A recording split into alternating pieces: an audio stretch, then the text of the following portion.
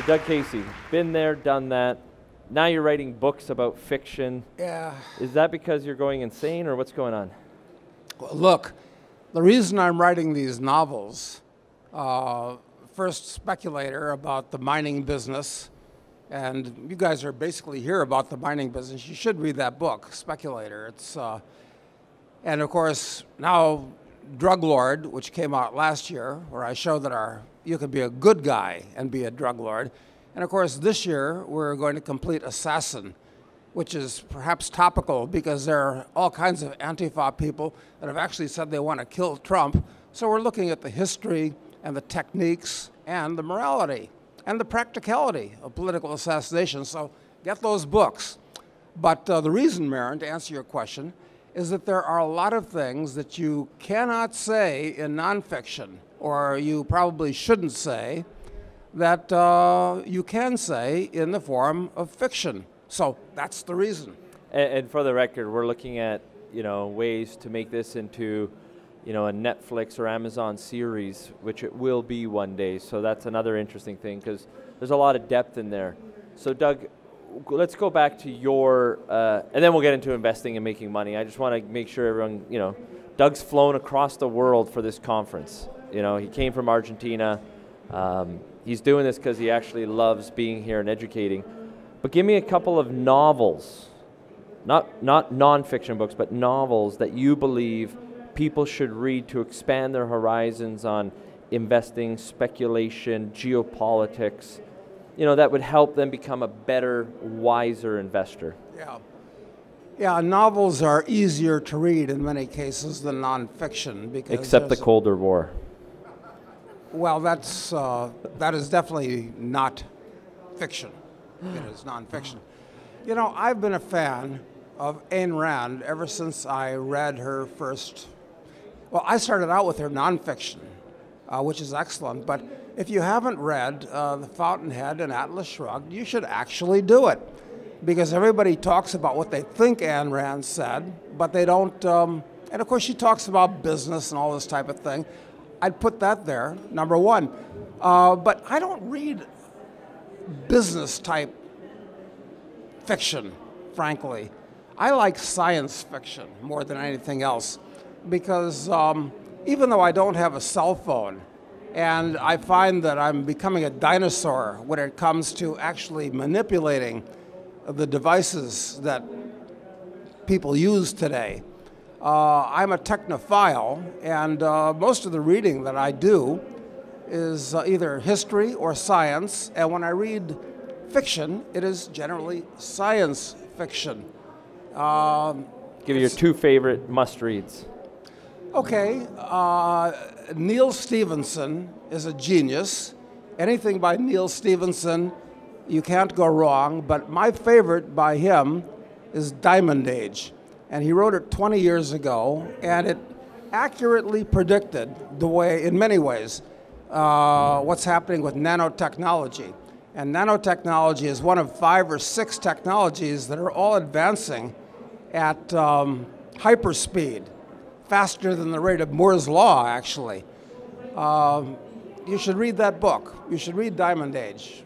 I mean, you'll really be doing yourself a favor and introducing yourself to a whole different way of thinking. So Doug, now that you've kind of made a bundle of money, and I do a lot of investing for you in the funds and in everything we do, looking back at your career, what would have been your biggest financial mistake?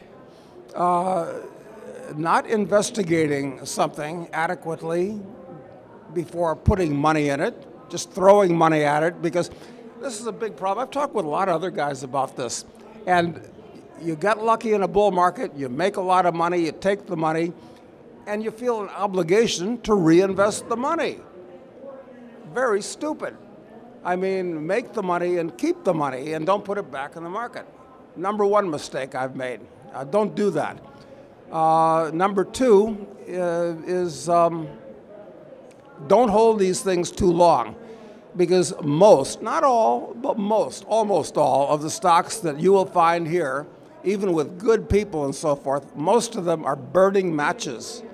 So you don't treat them like heirlooms. Don't treat them like heirlooms. when you most want to buy more because it's gone up a lot, you should probably think about selling instead. So that's another mistake I've made, not being a disciplined seller. Marin is very good that way. If anything, he sells too soon, but that's better than selling too late, I promise you. So Doug, what about picking the right broker? What advice can you give someone in the audience about picking the right stockbroker? Yeah, look, I guess everybody is using the internet to execute their orders and so forth, because you can do so very cheaply. The commissions are trivial when you use an electronic broker. I don't do that, actually. The reason why is that most of the investing that I do is with private placements. And if you get good brokers that are really wired in this, they're on the street and they can show you deals that your electronic account is not going to show you, and give you information if the broker's on the street and knows what he's doing. So I'm willing to pay a commission for that extra source of information. But Doug, they are called brokers, not creators. Oh yeah, right? no. They're going to make you broke if you ironically, the brokers are probably the least qualified or least educated in the financial chain, and they have more influence on investment decisions than anyone else in the financial chain. So I would add, the real advantage of having a full-service broker is on the warrant side. If you invest in private placements, if you can explain to the crowd about the benefit of warrants and why so much of what I do focuses on warrants. Exactly. And Marin has said correctly that the ideal portfolio consists of nothing but cash and warrants. And the way it works here in Canada, I'm sure you guys all know this, I'm not making any cosmic breakthrough in saying this, but all of these companies are constantly raising money because very few of them have any earnings. Very few of them even have any revenues, forget about earnings. So they're constantly selling more shares to keep the doors open. And they do this in the form of private placements. And generally, when they do a private placement, it's at a discount to the market, A, and you get a warrant, B. And the warrant can be good for anywhere from, well, as little as a year, not good, to as much as 5 years, which is incidentally something that Marin has pioneered. And the best kind of warrant is a 5-year detachable, separately tradable warrant. So a listed and traded warrant. Exactly. And walk them through the Northern Dynasty concept. Well, this is an ideal case. Stock is an excellent basic property. And the Northern Dynasty property is excellent. It's gigantic in size and economics and so forth. So Marin financed that at what, 40 cents? I forget what the exact number was. We did 39.9, 42.5, and 45. Right. And on those, the stock later went to as high as, what did it get to, $5? Yeah, about 4 and change. But the beauty here is every unit you bought at 40 cents, you got a warrant, and the warrant traded as high as over $4 a share. Yeah. So if you bought the stock, just the shares, you made, let's say, 10 times your money when I wrote it up, 3 or 4 times your money if you followed Katusa Research, but that's a separate issue. But with the warrant, you basically double pay yourself. So, we're taking all this risk if you're accredited, and this is something I try to really push in my newsletter. And, we broke a Toronto Stock Exchange record for number of subscribers to take, where we raised over $120 million from our newsletter base, and we're really changing the whole industry. So the big banks don't like me because they're not getting their fees. The big brokers don't like me because they're not getting their B warrant, or they call it B's and fees, broker fees and broker warrants. And all I care about is bringing us. We are the investors to have the best advantage, because I really don't care what the banks and the brokers do, because they don't really add that much value, in my opinion. Yeah, Marin is absolutely correct. So when you're doing these financings, look at the terms of the warrant. I mean, some people will offer an 18-month half warrant. It better be a really sweet deal if that's all they're going to give you for risking your money and being tied up for 4 months. And also remember that management teams, how many people downloaded the Katusa Research guideline to a conference where you can ask all the questions, okay? Please, it's free. We did a lot of work for you. Do it. When you ask the questions, how much are you invested? Well, you take someone like Amir Nani that Doug and I have put millions behind. He's invested in 2 companies and he owns 10% of it himself at the same cost base as the investors. He's got hard dollars. A lot of the management teams have something called soft dollars, not real money, but options. And these options are at 5 years.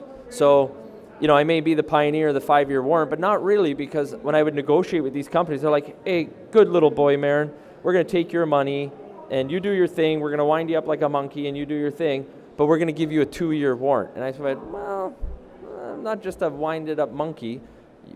Are your options 2 years? Oh, no. Our options are 5 years. Yeah. Well, yeah, you get the paper, and the management gets to fly around in a private jet with the money you give them half the time. So I said, I will take a 2-year warrant if all your options are priced at the same price as my warrant and the same timeline as my warrants. You should see how fast I get that 5-year warrant. Right? Anyway, ideally, that's the best way to invest in the market. But in order to get into those deals, you're basically either going to have to be next to a really good broker that beats the bushes for those deals, or get to know these companies, or I don't do this at Katusa Research, but Marin does. Sign up for his newsletter and get into those deals. It's not cheap, but well, it is Doug, cheap, actually. It is cheap. It is cheap, actually. It's about value. Yeah, it is. It's Marin's not shy about the pricing. 15 grand a year for the Katusa Club if you can get in, but it's worth it. This is how much money Doug's made. It's not 15 grand, it's 35 grand membership. Oh, is it? I don't know. I don't. But then I got my newsletter, which is a different price. I just send the money in. So now, Doug, what brokerage firms would you say people should research and interview people? Like, I think Haywood is one people should look at, Raymond James, BMO. That's 3. Are there any others you like and use or would recommend? Well, I have an account with Sprott in the U.S., just because Rick is an old buddy of mine. We've been friends for 30 years. So, yeah. But that sounds kind of like your charity, the way you just said that. We've had some good deals and some bad deals. Like all of us, trust me. We've all lost a lot of money. We try to make money. Is there any other firms focused on resources other than those 4 we mentioned that you think people should maybe phone up and interview a broker? No, nobody that I can think of. Okay. Now, how does Doug Casey manage his risk mitigation? Not well. Not well. But, you know, you want to take some off because some of these deals will blow up for all kinds of reasons. So take your money off the table pretty soon after the thing. So do as you say, not do as you do. That's right. And so I'll share an interesting Doug Casey story that has been repeated. There's patterns to success and patterns to bad habits. And just recently, Doug and I, when we went out to the Boeing plant, we invested in this little junior, and Doug and I take equal positions in companies, and Doug owned about, 9% of the company. You invested a couple $100,000.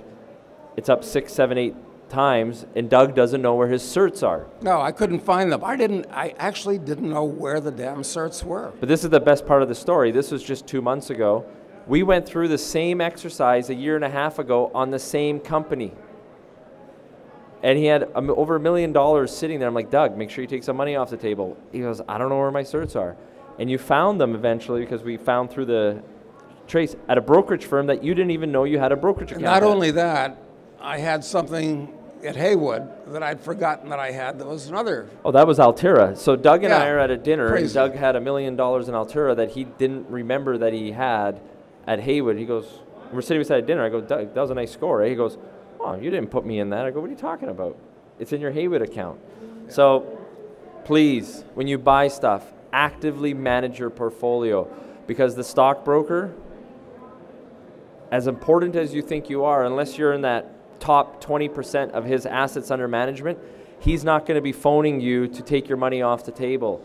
You have to be responsible for your own portfolio, when to buy and sell. Yeah, because when a bear market comes, you know how ugly it can be, and you don't want to be in a position of looking under the couches, cushions for nickels and dimes because you can't find the rest of your money.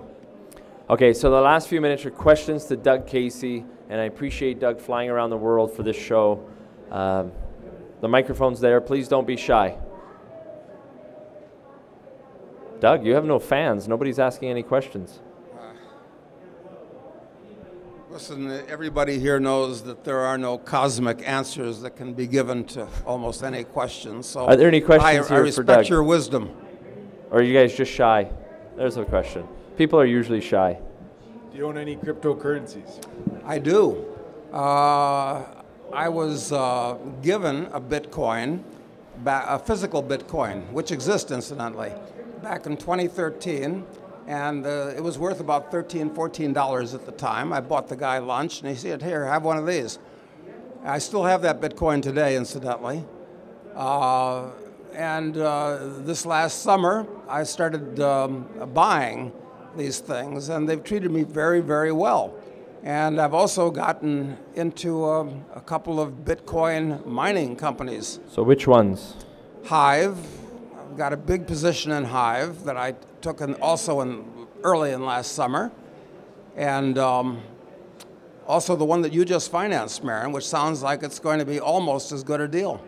But it's late in the day for these things. That one's called Fortress Blockchain. Yes. So, I got involved in those, and I got involved in the marijuana space also. Can you talk about what you're doing with John McAfee? Or is it too early? Yeah, you know who John McAfee is, who the founder of, he was the original guy to develop antiviral software for computers. Cybersecurity. And he's something of a wild man. If you go on YouTube and you put in John McAfee, you'll find that he's fun to hang around with. So John and I are going off to the Solomon Islands about a month from now on a wild and crazy adventure. But there might be a blockchain deal out of it. Well, there might be. I mean, he personally thinks that Bitcoin is going to $1 million, but I think he's smoking something. The marijuana that you're selling him? Well, that's right. I think it's late in the game for these cryptocurrencies. Any other questions from the audience? Yes, sir.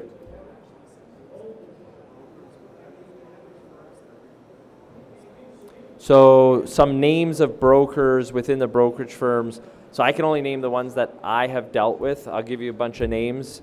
At BMO, there's David Zadak that I think is really good. At Haywood, you've got guys like Nash Jiwa, David Elliott, David Lyle, John Tognetti.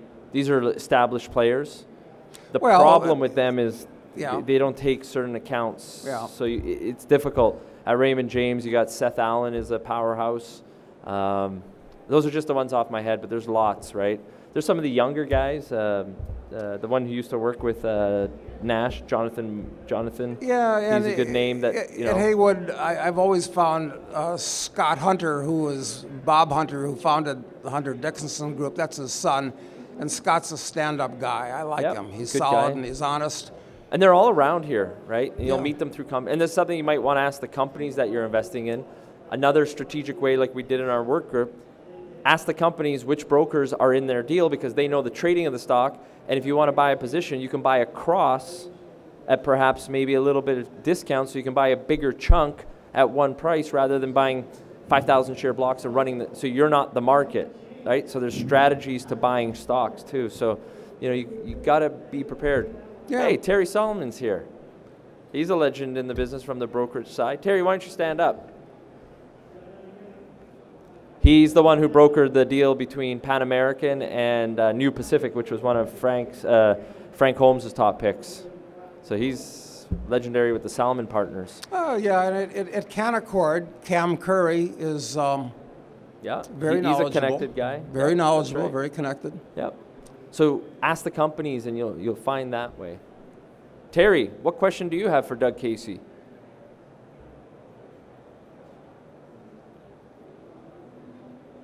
I love putting these veteran industry giants on the spot.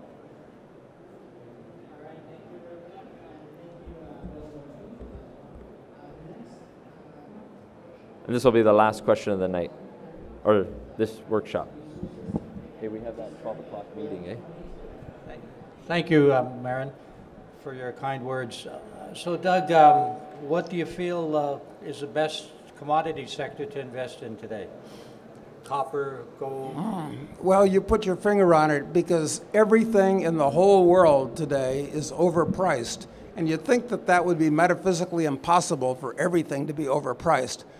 So, you know, I think I don't want to be in the general stock market. Absolutely don't want to be in anything like bonds. That's a hyper bubble. Real estate here in Vancouver, I mean, listen, I wish I'd never sold my house in Vancouver. I tripled my money 20 years ago, and if I'd held on it today, I would have gotten another 5 to 1 on the thing. So don't Probably ask like me about 25 to 1. Yeah, don't ask me about Vancouver real estate, but I wouldn't be a buyer at this point. So what can you buy?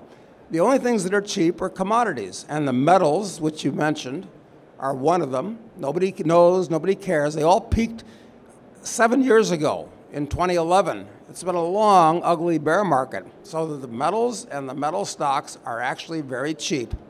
The other thing is agricultural commodities, also commodities, are very, very cheap. Now, there are other things like the shipping stocks. They're absolutely in the toilet. The offshore drilling stocks, you look at their charts, it looks like an aircraft that's been hit by flak.